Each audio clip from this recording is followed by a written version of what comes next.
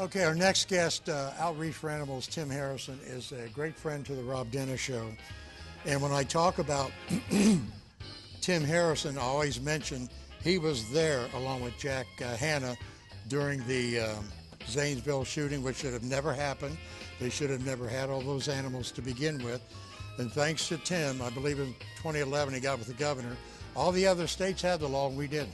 You can no longer own exotic animal in the state of Ohio, which is the way it always should have been. So thanks to our governor and Tim Harrison, that was taken care of. I remember when the news covered them taking an alligator out of a basement in Huber Heights. So you can't do that anymore. So welcome a great friend to the show, everybody, Tim Harrison. Hey, ho.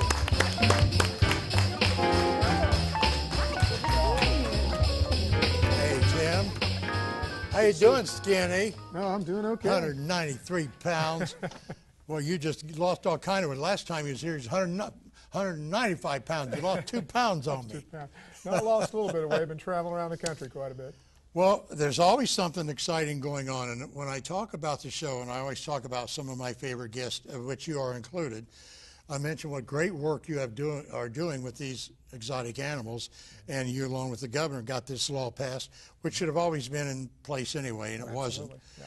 And when I saw, of course, whenever I see some weird thing, like I'll see a clip on a show where families are going to buy snakes for their kids, and I see these little documentaries and everything. It's, why? Well, if Tim Harrison sees this, he's going to have a fit that people just aren't thinking. So we always know with Tim Harrison, there's something new going on, something exciting. So what's going on, Tim? Well, brought you a story of a great group. Peter Emily International Veterinarian Dental Group gets together, foundation, travels around the country and the world. They're dentists, both human and animal dentists. They travel around free of charge and work on dangerous wild animals that are in captivity, because most of bears and cats end up breaking their teeth or damaging their jaws in captivity. And a lot of times the training methods they use for teaching tigers and lions in circuses is used with a softball bat, whap, upside the head, so that cracks their teeth, and after a period of time when they get older in captivity in some of the sanctuaries and retirement facilities we take them to, they end up breaking. What I have here is to show you one of the bears that we had here in the state of Ohio. If you want to go with the first picture. Okay. First picture is this is near the Rankin House, which is in Ripley, Ohio. That's where the Underground Railroad came when they started bringing the slaves across the Ohio River.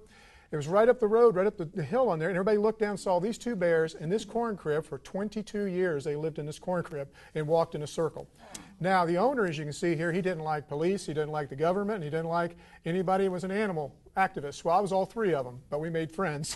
And we were able, I said, you know, Rob, I'm a human/animal advocate. That ability, yes. As you saw in the documentary, The Elephant in the Living Room, yes. I know how to work and help the people out too. So we were able to get these bears out. Go to the next one here. And we were able to coax them out without darting. That's what we're known for, working moving animals. We worked a lot with Temple Grandin, who is a well-known individual, that an autistic woman who works with animals and is able to move them without having to harm them. We were able to move this bear out. This is Mamie, and we'll continue Mamie's story. Go to the next picture.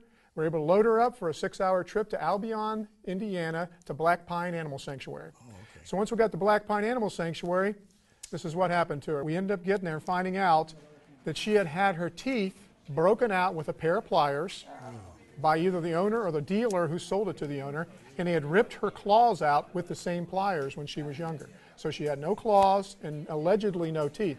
But once the team got together, these are my heroes. These are God-sent people. Right. They're doing this out of the goodness of their heart, and they're from all over the country. Dallas, New York, everywhere. They get together and fly around the United States and the world to help these animals, and nobody else will help. The forgotten animals, as we know, Rob. Nobody cares about the tigers in Ohio, but they care about the ones in India. Yeah. But we ended up, she ended up having 6, as we'll show next picture here, she ended up with 6 root canals, and the rest of her teeth were pulled, as you can see in the picture there. And she was able to make her life a lot easier because, as you know, all know with your dental teeth, anybody have any problem with your teeth, it works on your whole body. You get sick, your body gets sick, and everything else. So we were able to help her out, and she's doing great now. She's doing fantastic. She's able to eat well now, and it's a beautiful retirement facilities for these. I got 21 sanctuaries, as you know, Rob, across the country that takes bears, primates, big cats, everybody, and Black Pine is A+. They're a great group. If you go to the next one, we also had a leopard. We had 14 big cats, bears that we worked on that day. This is a leopard. This leopard had its tooth totally broken out because it would attack the side of the cage because it was not happy being in a cage, and I can't blame him. Yeah. And he was in a small steel cage area before he came to this Black Pine Animal Sanctuary. We were able to get him there. And they are doing x-rays here. Now, if you go see this leopard, it's not mad. It's not upset. And as you know, if you have a toothache, I guess you'd be a little upset too. Yeah. So now the tooth is taken care of. The cat's doing a lot better. Super. I want to go to the next picture here too. This right here is the individuals with their jacket. Each one of those badges you see on there is from different parts of the world where they went to these sanctuaries or they went to these AZA zoos, like the Columbus Zoo and places like that, and worked on these animals. So if you ever get a chance to get on your computer, check out that Peter Emily International Veterinarian Dental Foundation and help them out. They need all the help they can get. If you go to the next picture, please.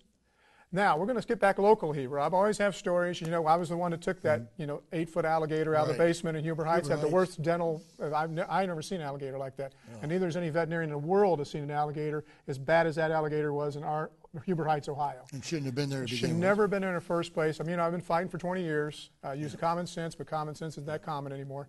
But right over here, as you see, this is Sheila Marquez, one of my heroes. She's an animal investigator here in the state of Ohio, Montgomery County. These people came home to a brand new home.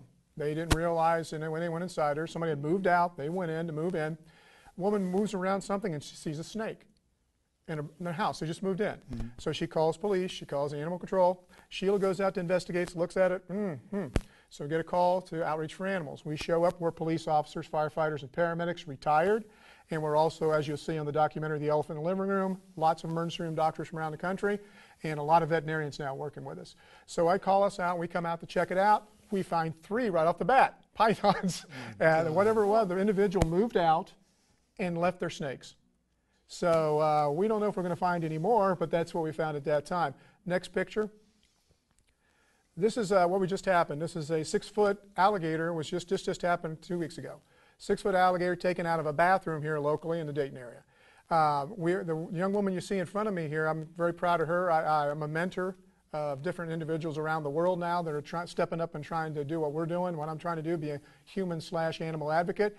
She's from Australia, University of Brisbane. They sent her over to attempt to get some footage for a potential documentary that they want to do. And she came over, and the footage she took in the 4 days she was with me, she sent back, and they're doing a documentary. Now they're coming back here in November. Then they're going to Africa to go with some anti-poaching people I work with, which we'll talk about in a minute, and back to Indonesia with Brute gladicus with the orangutans who I worked with.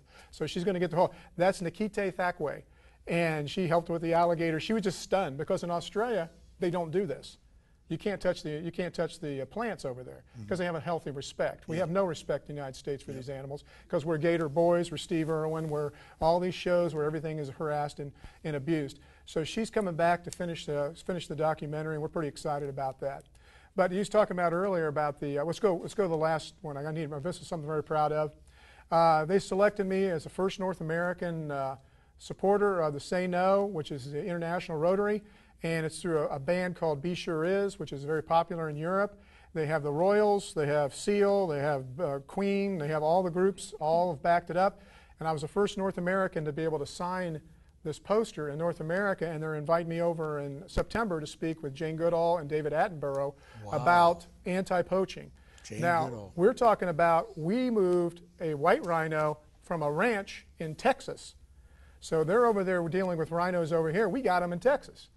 We got 3,400 tigers in Texas, permitted as pets. And as we all know, they're not true tigers. They're American tigers. And that's another documentary I just finished called American Tiger, a documentary with Chris Capoletto, who does the John Daly or the Jon Stewart show. Mm-hmm. So he heard me say that on the Fox News and on Nightline. He said, "What is this American Tiger thing?" So, well, these are mutts. They're a mixture of Siberian Bengal. They ain't going nowhere. So we have 3,400 and just in Texas, we had over 1,000 in Ohio, as you know. Yep. We moved over 900 out of our state to sanctuaries. So people got to remember we have more tigers here in the United States than we need to take care of. Let's don't forget these guys. So I'm very proud to be hooked up with this group, and Duke Ingram is the guy from the band who is really pushing. He's actually written a song about me. It's going to be coming out over in Europe. I don't know if it's ever going to play. I'll play it here if it comes over. But it's one of those situations where we have to step up and do something. And we're right on the front line, and sadly it has to be police officers, firefighters, and paramedics, because we are the first ones on the scene when a woman gets her face ripped off by a chimpanzee. Yeah. It ain't the zoo, and it ain't Jack Hanna. And the first time something happens, you know, when in San Francisco Zoo, a tiger gets out and kills a boy, seriously injures two, we all remember that.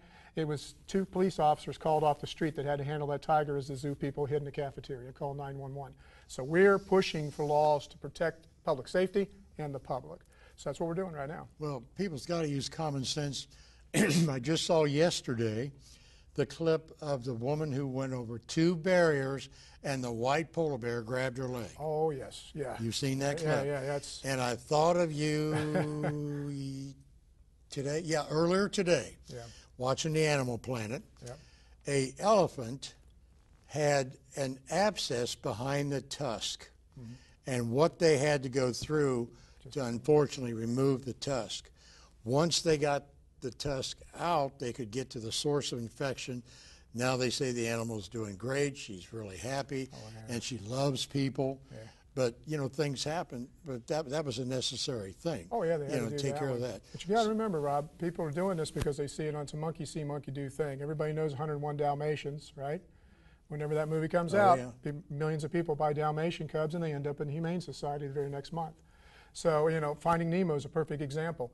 The whole movie, Finding Nemo, says, don't put me in an aquarium. There you go. And America, we have to put it in, turn it into be about a $10 billion a year industry selling clownfish. So the whole thing is America will do exactly what they're shown on TV. Just imagine Jackass, the show Jackass. Remember when you had the doctor on with you that one time? He even said it, when the show Jackass comes out, everybody goes out and imitates the exact same thing that they saw on TV. And every paramedic knows that. So we have to be able to understand that TV is like my friend Mr. Rogers, who I have a lot of respect for, said it perfectly. That's the most holy of all areas, is between your children and the TV. So we have to remember that. Yeah. Always something going on with Tim Harrison. Oh, yeah, always love to have you here. Rob. And you know you're always welcome back to talk about anything. I appreciate it. Because you said you were fortunate that they were involved. I think they're fortunate to have you involved with them, because you have quite a reputation, and it's always with love and respect, and your ability to want to help these animals, and we need more people like you. We're here. We're here. Just do it. Yeah, just do it. Don't stay on the fence. Do it. Do what's right. Exactly. Just do it. You're right. Tim Harrison, everybody.